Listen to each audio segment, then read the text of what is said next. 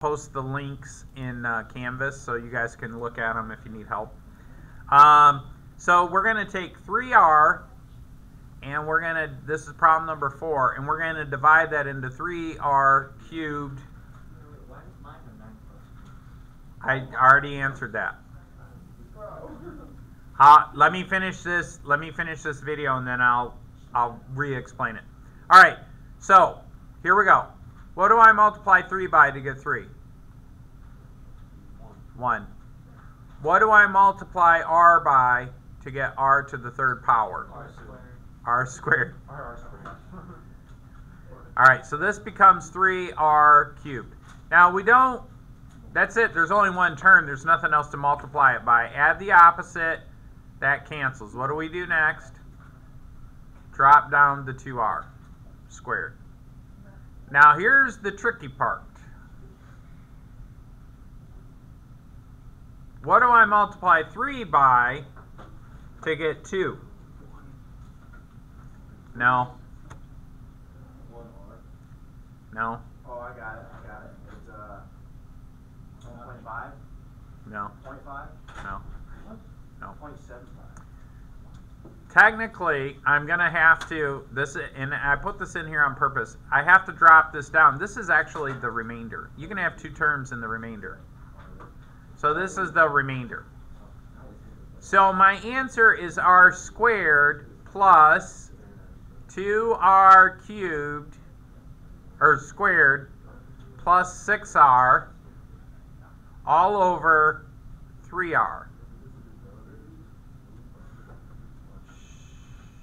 So now, watch this.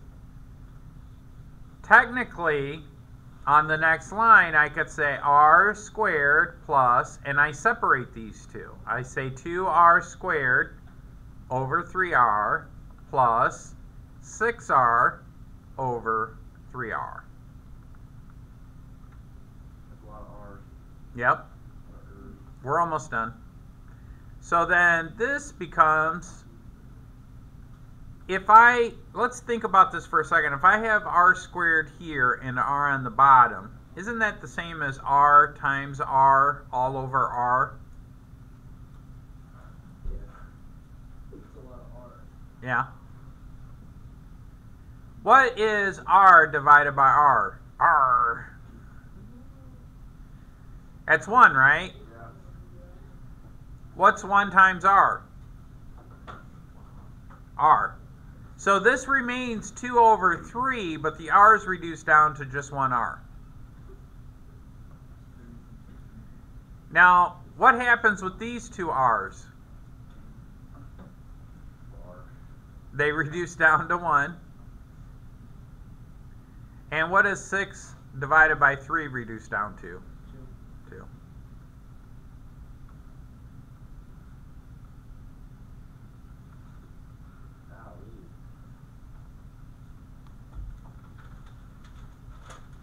That's it.